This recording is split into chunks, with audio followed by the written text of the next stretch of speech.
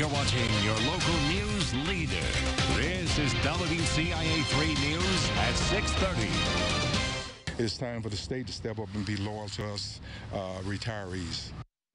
Despite outcries from seniors enrolled in state-sponsored health insurance benefits, the state decided to hand an even larger contract to CVS-owned insurance company Aetna.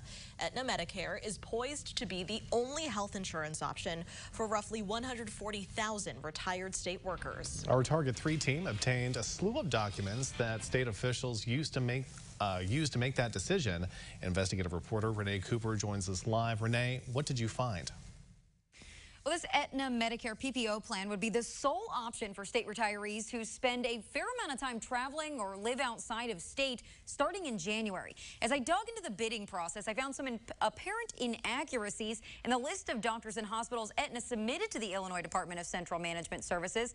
I also confirmed the decision is being protested over concerns similar to the ones lawmakers had with the last bidding process 10 years ago.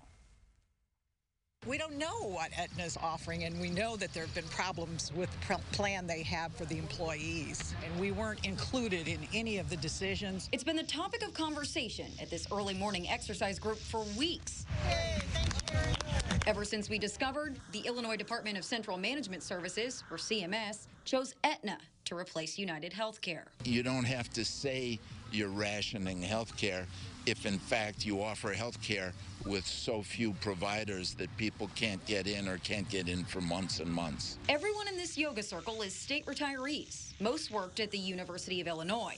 John Bennett taught at Lakeland College. He, like many in this group, go to Carl doctors they say are covered under United Healthcare. My wife and I were having lunch with friends of ours, both of whom are retired physicians, when the topic turned to health coverage and the possibility of having Aetna. Both of them just grimaced at Aetna's reputation. Those Carl doctors were kicked out of network on all Aetna Medicare plans this year, depleting coverage for seniors in and around Champaign County. Regardless, CMS gave Aetna and United Healthcare the same score for their doctor directories.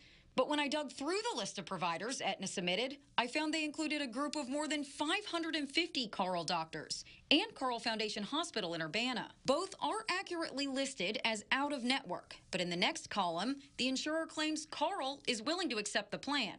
Aetna nor Carl answered when we asked if these doctors would still be available and at the same rate for patients. But a note on Aetna's website makes it clear they are under no obligation to treat Aetna members. To start over with that, at our age, we're very concerned. And the online directory gives cause for concern. I'm diabetic, so I looked under endocrinology. There were 4 listed, and the first 2 were at Schnucks grocery stores, and they weren't endocrinologists. They were just pharmacies.